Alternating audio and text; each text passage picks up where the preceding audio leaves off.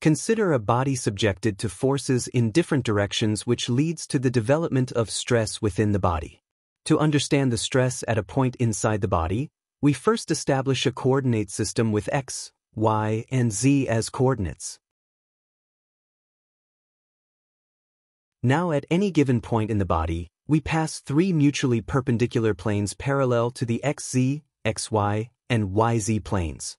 Next, we introduce another set of mutually perpendicular planes parallel to the previously drawn planes but at an infinitesimally small distance away. This isolates a cube of infinitesimal dimensions from the body. On every face of this cube, stress components act in two ways. First one is normal stress denoted by sigma, acting perpendicular to the plane. And second is shear stress denoted by tau, acting parallel to the plane. Both sigma and tau have two subscripts, or indices. The first subscript represents the direction in which the normal to the plane is acting. The second subscript represents the direction in which the stress component is acting. On the separated planes considered earlier, now we will visualize the stress components on the cube of infinitesimal dimensions. Stress is shown prominently only on three faces of the cube, as the other three faces have equal and opposite stress components. Since the side length of the cube approaches zero, the stress components represent the actual stress state at the considered point.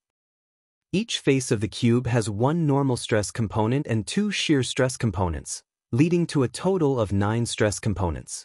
The stress components acting on the cube can be represented in a 3x3 matrix, forming the stress tensor.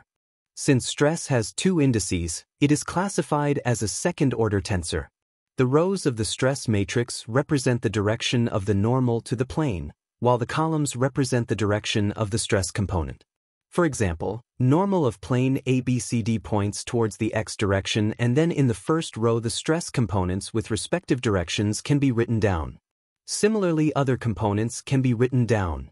The diagonal elements of the matrix represent normal stress components, whereas the off-diagonal elements represent shear stress components. From equilibrium considerations of the element, the stress tensor is symmetric, meaning tau xy is equal to tau yx, and similar criteria follows for other shear components. Thus, stress is a second-order symmetric tensor.